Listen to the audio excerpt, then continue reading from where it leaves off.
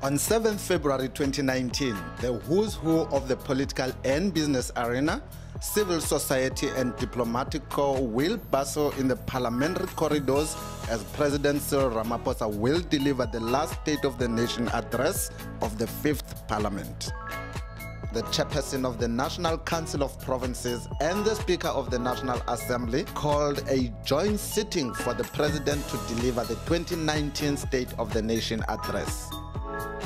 The red carpet is ready, cameras are in position, and the designers are hard at work to showcase their talent at this prestigious event in the political calendar. Mokgaitsho pele di wa ya lwelwa le patata le lela boatleng kwa maruding a parlamente se fetwe.